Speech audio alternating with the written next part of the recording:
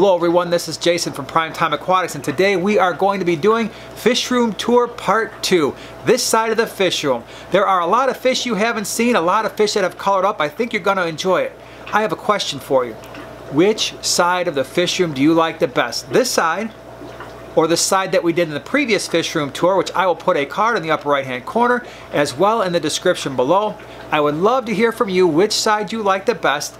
Also, which fish you like the best, so leave that in the comments section below. And if you haven't seen part 1, check that out. Links in the description. Hope you enjoy the Fish Room Tour. Stay tuned. So this is our 50-gallon lowboy tank. I really love this tank. This is a great tank to look at. Joanna did a great job with the aquascaping. It's definitely in my top 5, if not top 3 favorite fish tanks to look at.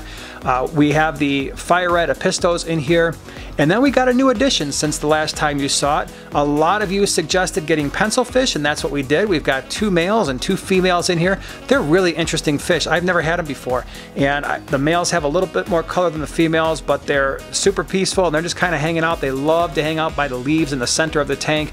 We also have a few super red bristlenose in this tank, and we're not done. We still have another species of fish to add, and we did look at all your suggestions, and that's going to be coming pretty soon.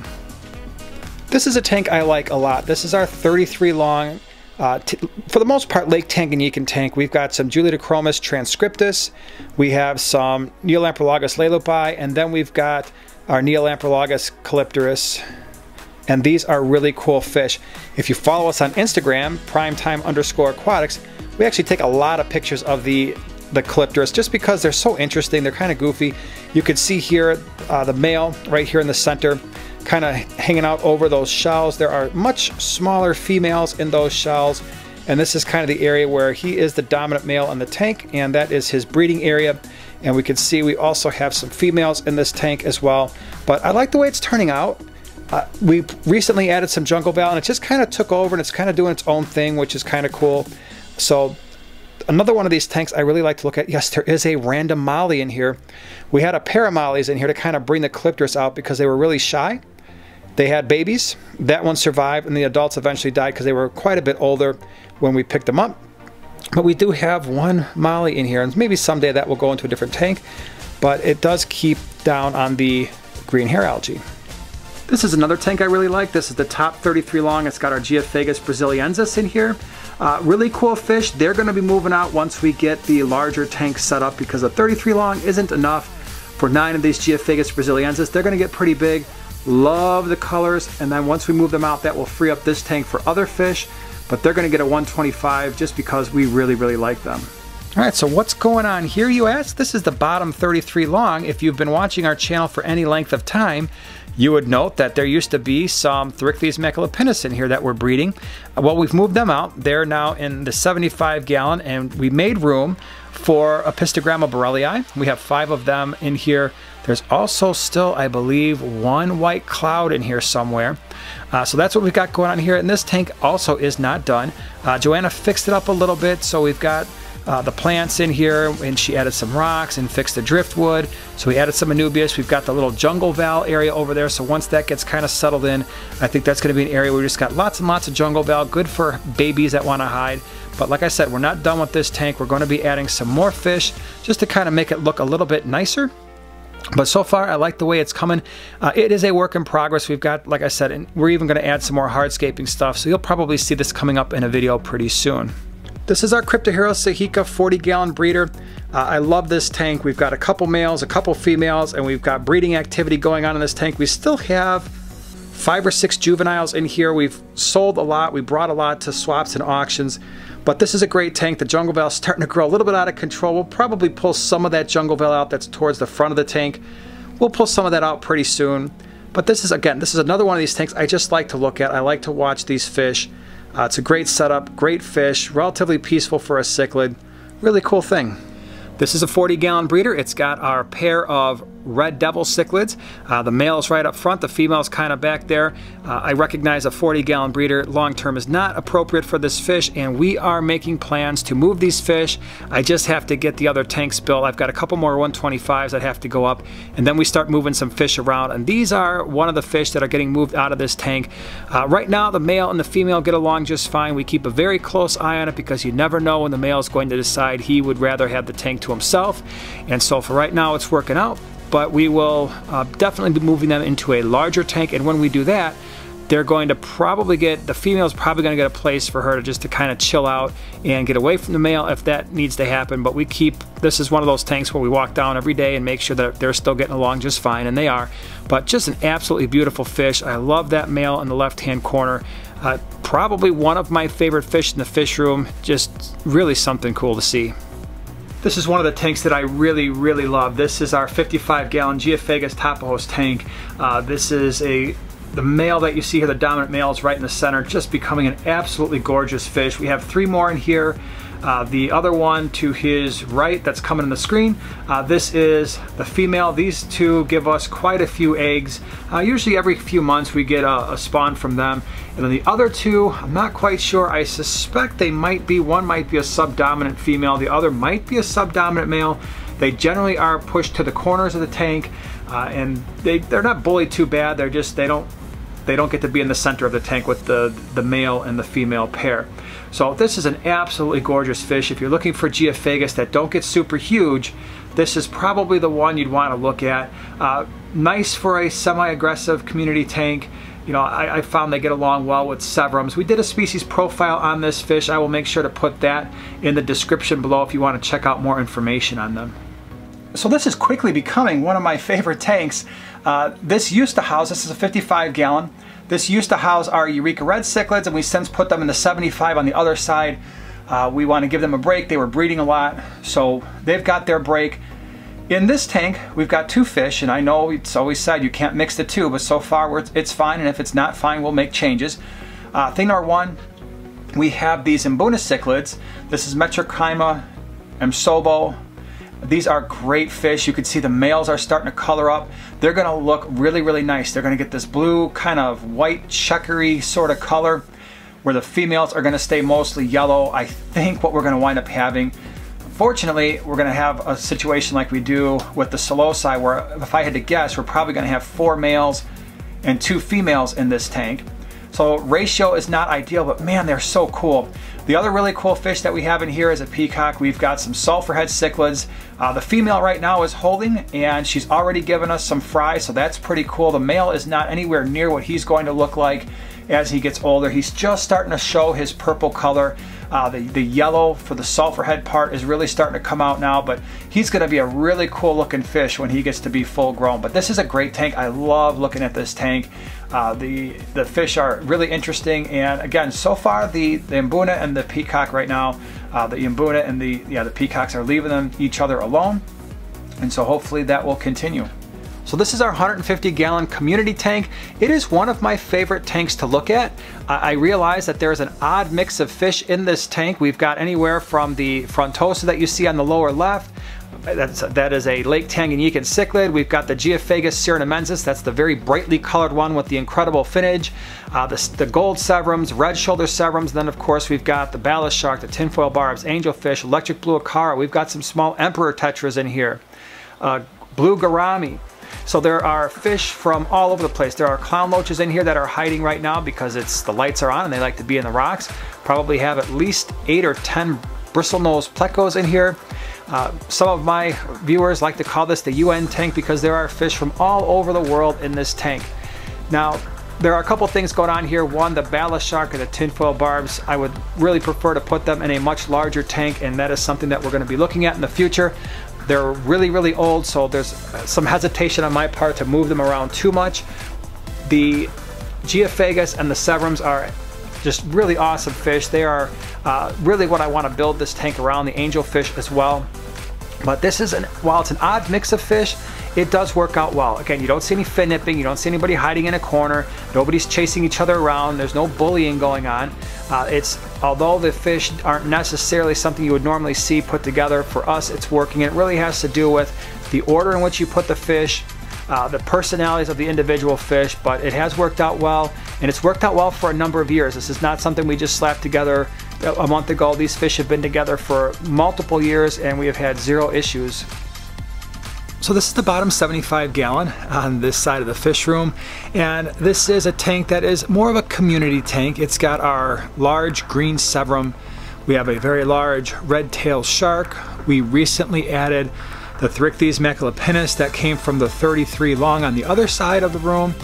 We've got a smaller Geophagus steindachleri in here, some bristlenose plecos, really cool leaf tinapoma, the pearl gourami. Again, this is a tank, this was actually the first tank that we set up back when we started putting tanks in our basement years ago. It's an older tank, but we really like it. And it's a place where fish go when maybe we're not breeding them anymore, or maybe we've lost a couple of the fish that, you know, were part of a larger school. We've got a couple black skirt tetras left in here. So I did had to feed some bloodworms. I'm trying to get some of the fish to come out that we don't normally see in this setup. So hopefully we'll get to see some cooler fish coming out here pretty soon. But yeah, this is the 75 gallon community tank. So this is our bottom 29. We've got a lot going on here. It's a somewhat heavily planted tank with a giant sword plant over here on the right hand side. A lot of cool fish here. We've got our black angels. We've got a couple Bolivian rams in here.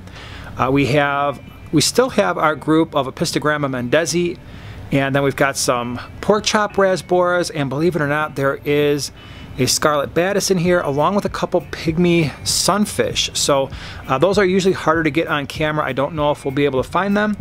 We do have some albino cory cats, a couple of bristlenose plecos as well. But it's a cool tank. Everybody's getting along just fine.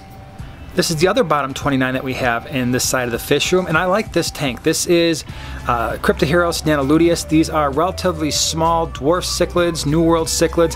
Their colors are really, really pretty, so they get a nice gold color. The ones that you see that are darker, I suspect are probably getting ready to start breeding for us. What I really like about them is their bright blue eyes. They have the prettiest blue eyes you'll ever want to see on a fish, and relatively peaceful so far. Again, we've got quite a few of them. They're not without their attitude. Sometimes they will chase each other around, but you can see there's no fin nipping, and nobody's getting bullied in an overly aggressive way. But I like this little fish. I think they are absolutely pretty. If you're ever looking for a smaller fish that could, at least singly, could probably fit fairly well in a semi-community tank, this might be the fish for you. So here we've got another great fish. This is a 20 gallon that is obviously very heavily planted. There is still one Bolivian ram in here. We need to get this down in the bottom 29 with the other ones. But what's really cool in this tank is we've got some Guaianacara sturgiosi in here. We also have the lampi rasboras. And then there are some really cool little brown darters in here as well. So it's a cool tank. I like it. The sturgiosi are going to look really cool as they get older. But this is probably not a tank that we will keep them in long term, but it's certainly going to be okay for them right now until they get to a larger size. But really, really cool fish. Absolutely love this 20 long. This is our Neolamprologus ocellatus, or Lamprologus ocellatus. These are the gold ocellatus. These are super cool shell dwellers. Probably one of the meaner shell dwellers that are out there. So if this is, if you're looking to do shell dwellers, this might not be the one to start out with. Where the Maltese that I showed you in part 1, they have these huge colonies. These ones not so much, so they will eat each other's babies and do all kinds of stuff. This 20 long is not necessarily ideal for breeding, especially with the number of adults we have in here. If I decide to get more serious about breeding them, I'll probably just put one male, probably this big boy right here, with one of the females, maybe this one, and see if we can't get more fry. There are fry in here, so we've got little babies, but they generally don't survive in here very well unless we pull them out, pull the fry out with the shell and put them in a 10-gallon grow out. And even the fry, they will battle each other. So at a very small juvenile age, you can see them fighting. So these guys are a little feisty. They will attack your hands when you put your hands in the fish tank. Whenever we're cleaning sponge filters, we expect to get bitten by these guys. They are tiny, but really, really cool. So this is a 20 long. It houses our red cherry shrimp. This is a red cherry shrimp breeding tank. There are also a couple of long fin bristlenose plecos in here.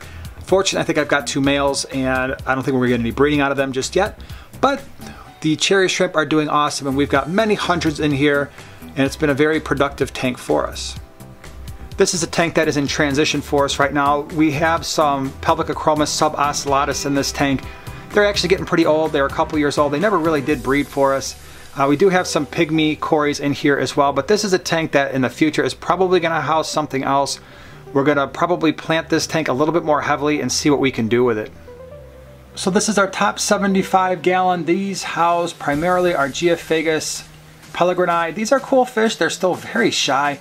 I put the white skirt tetras in here hoping that they would bring them out a little bit. Hasn't really worked. The only time they really come out is when we feed them. So I'm going to go ahead and do that so we can see them in all their glory. They still haven't colored up. With a lot of the Geophagus, you have to have some patience. They generally grow slow and they generally take a while to color up, and these are no exception. We've had them now for over 2 years, and you know, we got them when they were maybe just a little bigger than the white skirt tetras that you see. So as you can see, slow growing, and we still don't have a lot of color from them. But here you go, they are now eating. That is, like I said, they all hide behind that thing, and then when it's time to eat, they come out. This is an amazing fish. This is Rhinogobius henchuensis, a true freshwater goby. Love these fish. They're just funny. Everything they do is funny. They kind of pile on each other sometimes. They'll form a big stack of fish. They're very goofy, almost like clown loaches in the way that they act. Relatively peaceful. We've had 8 or 9 of them in a 10 gallon for at least 1.5 years, if not a couple years, without any issues. I haven't gotten them to breed yet. Haven't really been trying, but this is a really cool little fish. So this 10 gallon right now is just set aside to try and get our peacock gudgeons breeding again. I've got a male and a couple females in here. So far no luck. We might just switch the fish out and try to get a different trio in here and see if we can get more luck. This is a cool little Lake Tanganyika species, Neolampologus species, Phalsacula cygnus. And again, these guys are growing out, so they're going to be in this tank for a little while longer. So this is a grow out tank for some Labiotrophis Trewavisae Mfenga red. Going to be a cool looking fish, but right now they're tiny and they're just growing out.